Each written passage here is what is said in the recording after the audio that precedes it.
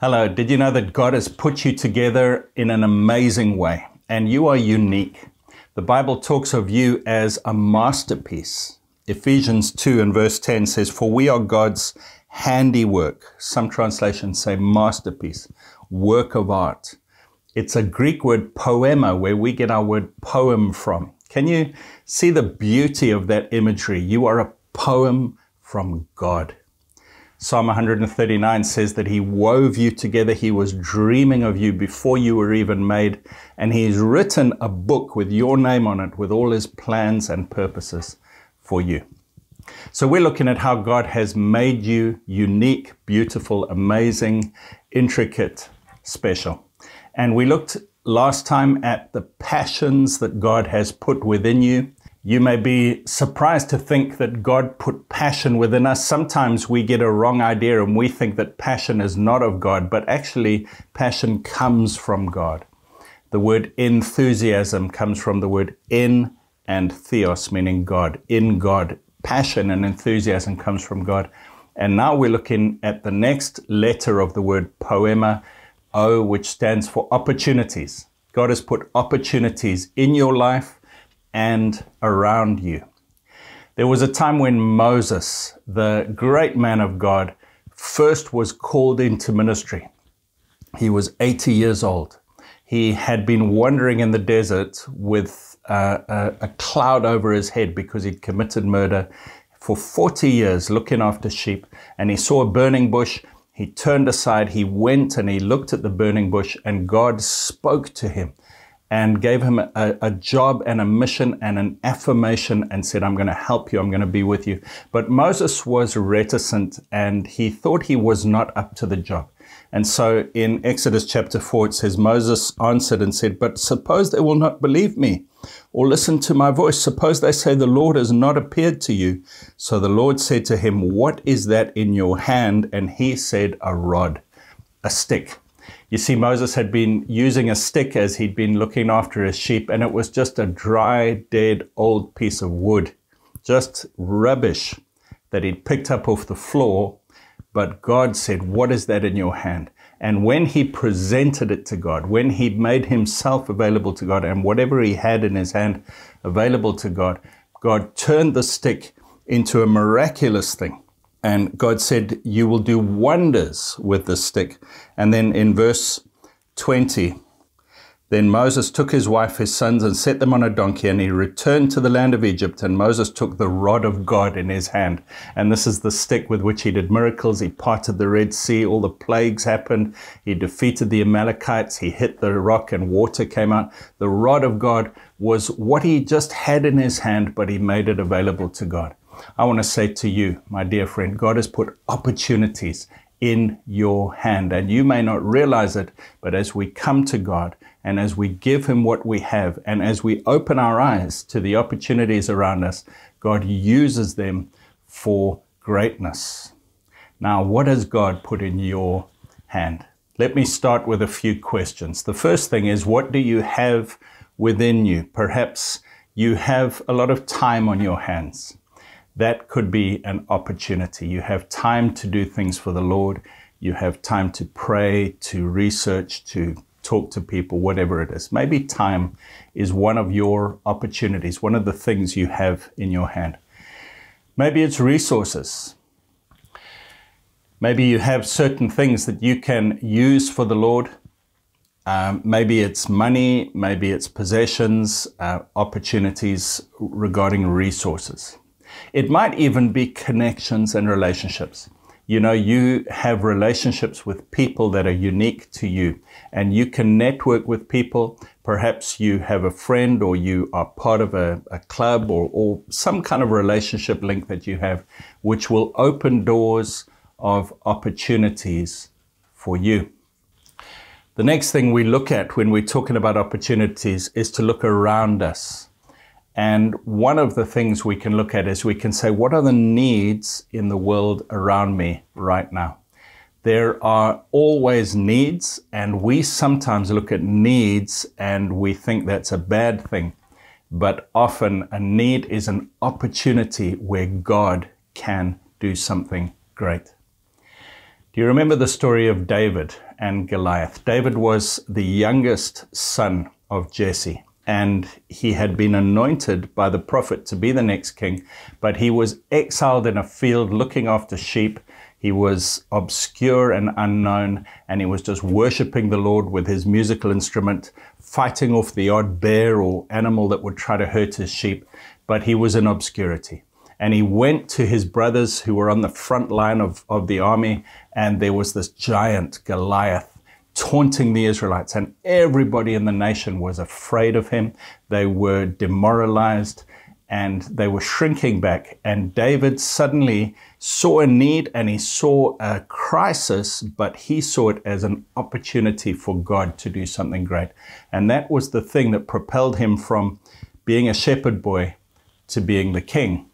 And I want to say to you that sometimes the needs or the chaos or the crisis around you are an opportunity. Einstein said, in the midst of every crisis lies great opportunity. And Paul, when he was in Corinth, when he was writing to Corinth, he said in 1 Corinthians 16 verse 9, "For a great and effective door has opened to me, and there are many adversaries." You know, sometimes we mistake opportunities because they look like chaos, they look like adversaries, they look like problems. The great Thomas Edison said, "Opportunity is missed by most people because it is dressed in overalls and looks like work." Sometimes it looks like work, sometimes it looks like Goliath, sometimes it looks like a crisis or chaos.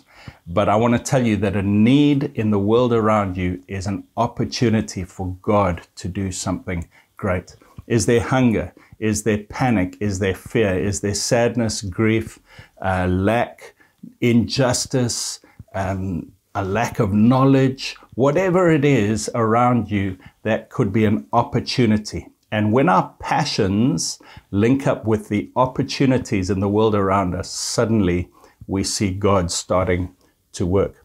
When Moses was called, the opportunity was a need. His people, the Israelites, were in bondage and slavery in Egypt, and that was an opportunity for God to work. So we've said, look within you at the resources that you have. Look around you at the opportunities that may exist, and sometimes they are needs and crises. But also look for open doors, opportunities of favor. You know, sometimes God will give you favor. People will say to you, "Why don't you come and do this?" Or if you ask them, they will say yes. Sometimes we're too afraid to ask because we assume we know what the answer will be. But you could ask, you could go to someone and say, "Could we have a Christian meeting in your building?" Or "Could I please speak to this group for God or for something else?"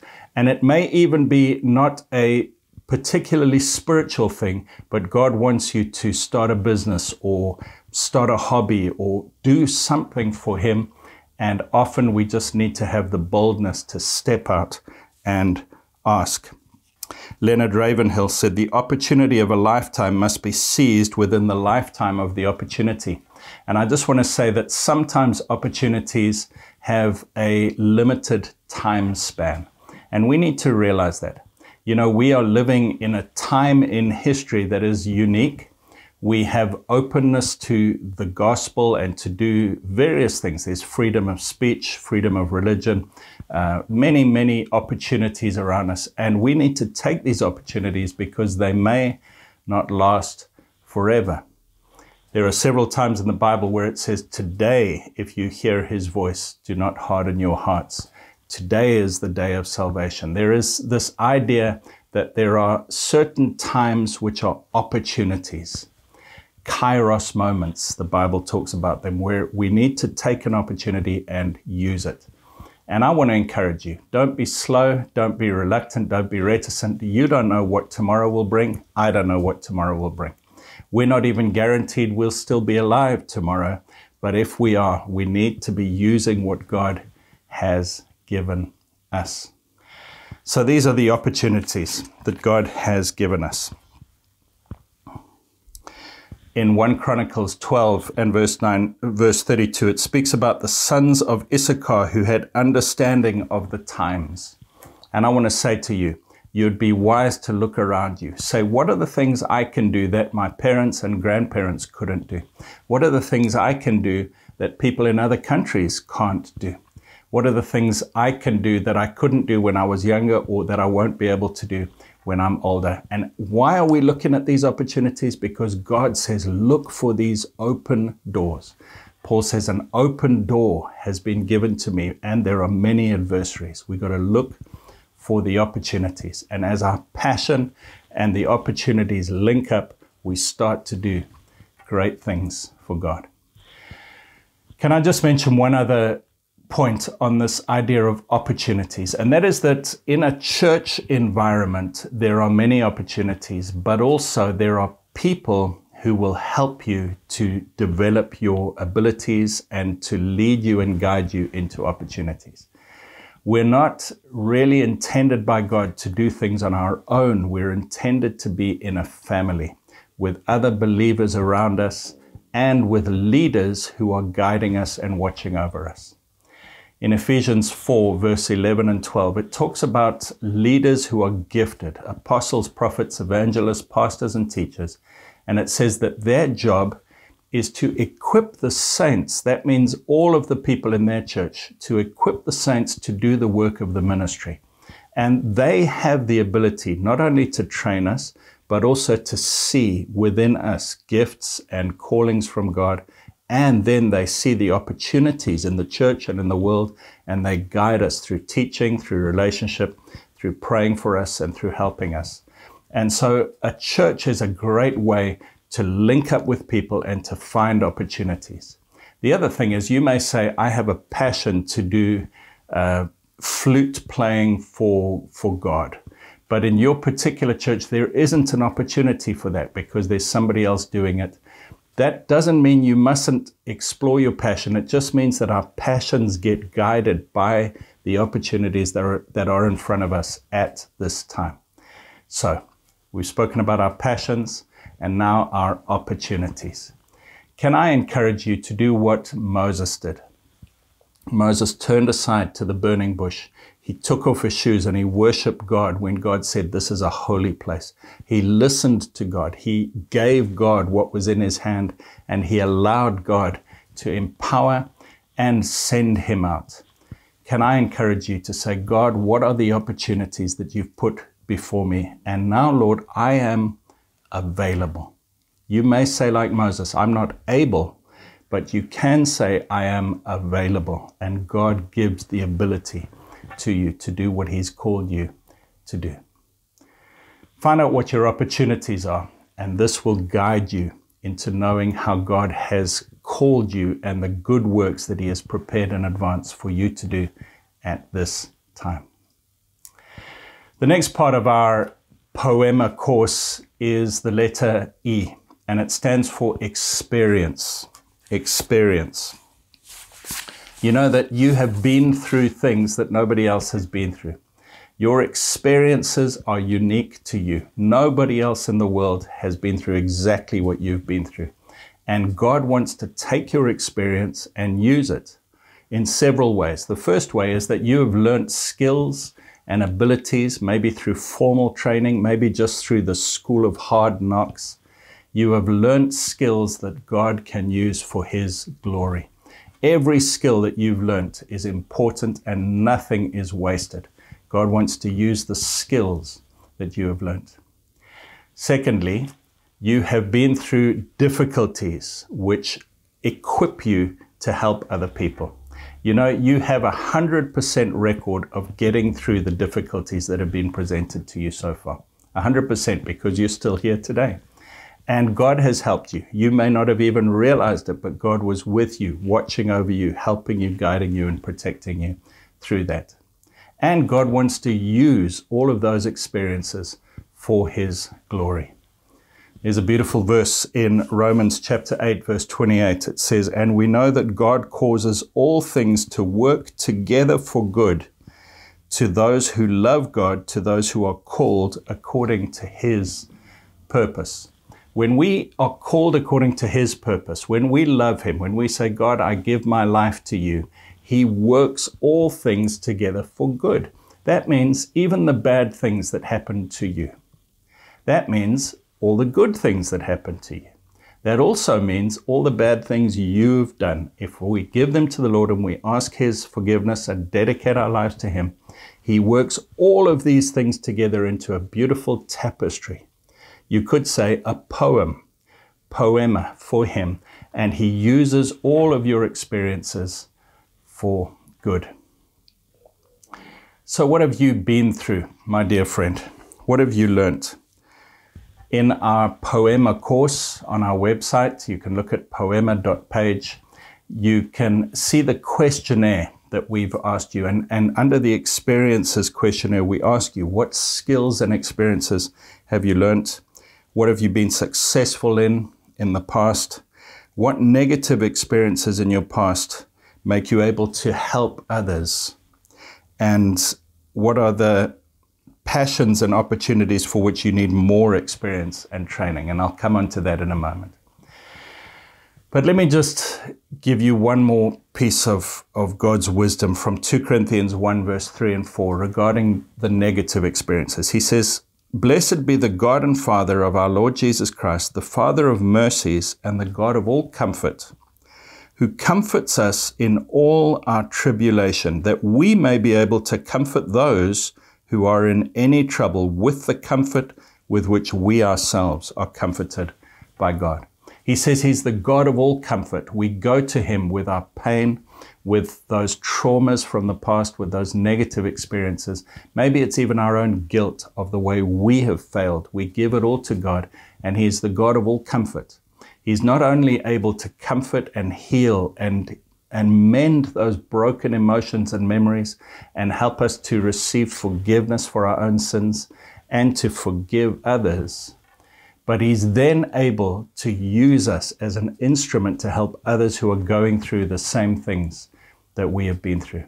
My friend, whatever you've been through is not wasted. If you'll put it in God's hands, He will use it for His glory. The comfort that you received, He will then help you to comfort others. And so I must ask you, what are the experiences that you have been through? Go through the questionnaire, write down what you think you've learned from, and then we put it in context. We say, my passions may be such and such. There may be certain things that I love, that I'm excited about, that I'm drawn to. My opportunities in the world around me and in my own resources are these. But then we say, my experiences help me because they guide me. I may be experienced in this more than that. Often our passions and our opportunities and our experiences are all linked. I've heard of many, many people who've been through a trauma in their lives, and it causes them to have a passion to help others. They also see those opportunities in front of them because God opens doors for them, and their experience equips them to help other people. But what about those of us who are not yet experienced? You may say, I have a passion for something and I can see a need and an opportunity, but I don't know how to do this thing yet. And I want to say to you that there is a definite place for us to admit when we need to learn and then to link ourselves with people who can train us. The church is the perfect place for this. You know, sometimes we think of church just as a spiritual place where for an hour or two on a Sunday we learn about spiritual things. But it's not that. It's a body of people who are all living normal everyday lives, but who are supposed to link up with each other and help each other to develop our abilities and our experiences. God has put leaders in the church who can equip you and guide you and teach you and draw things out of you and show you the way forward. But we need to admit that I need to learn. And one of the best ways of doing that is to find someone who is doing what I want to do and apprentice with them, to learn from them, to walk alongside them and ask them for help. Mark chapter 4, verse 28, Jesus said, "For the earth yields crops by itself, first the blade, then the head, after that the full grain in the head." There is such a clear principle in the Bible of growth and development. when Paul is writing to Timothy in the book of 1 Timothy, and he says, when you're choosing elders and deacons, make sure they're not recent converts, because experience is part of our qualification to do things for the Lord. Does that mean that I can't do something for the Lord? No, it doesn't. It just means I must be patient and learn the process through time, through study, and through helping other people.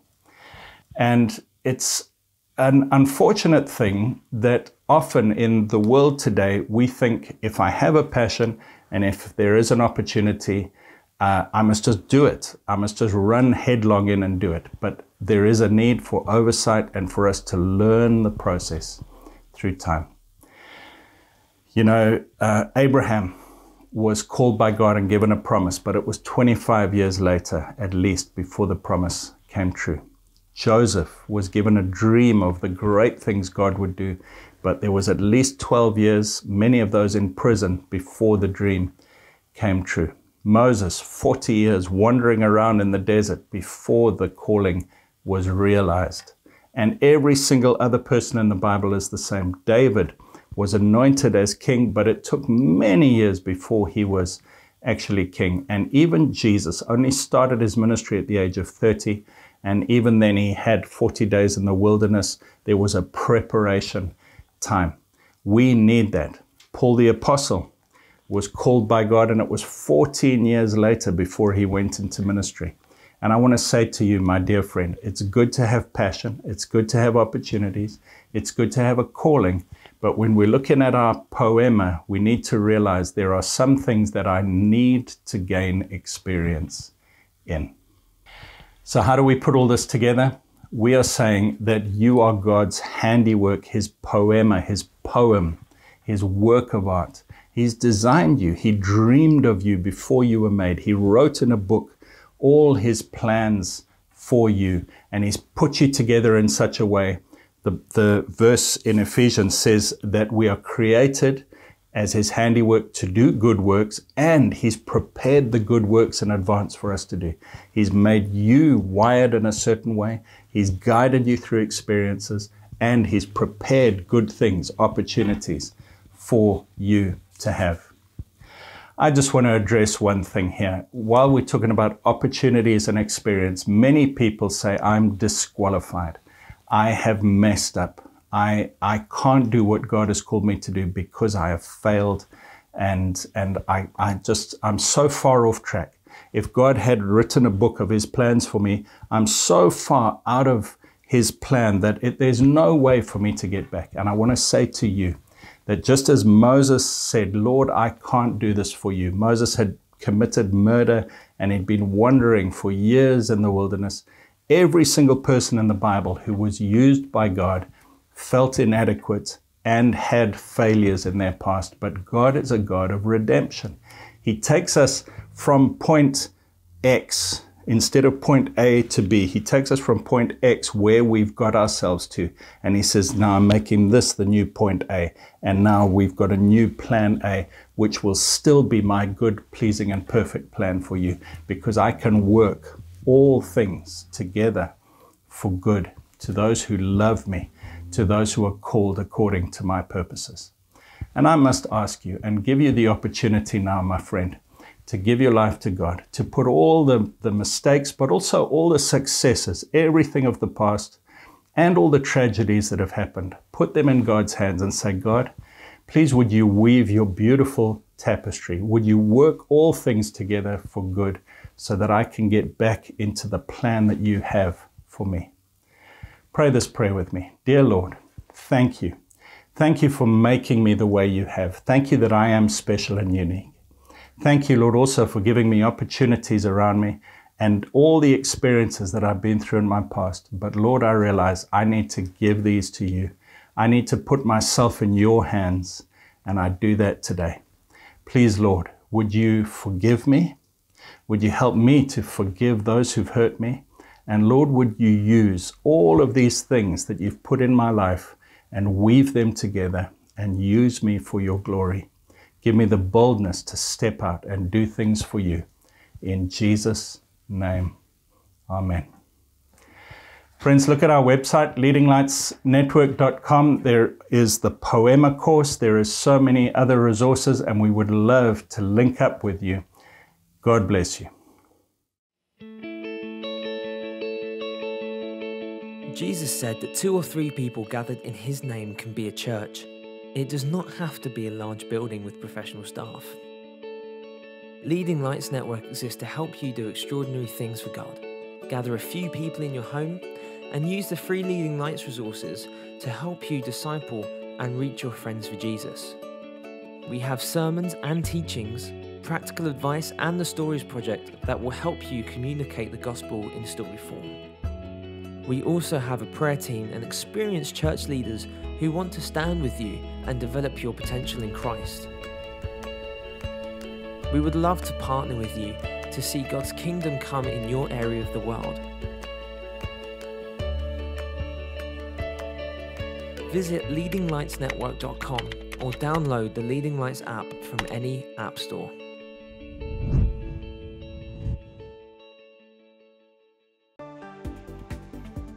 Everything that is alive grows. God made it that way. If you have the life of God in you, it will cause you to develop and grow, and you'll be involved in helping others grow.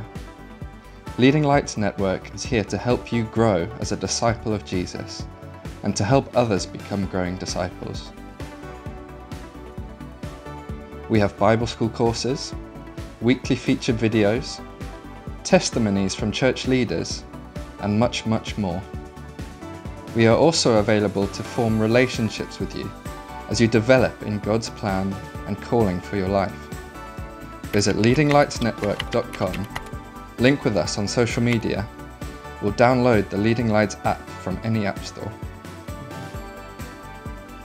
We would love to partner with you to see God's kingdom come in your area of the world.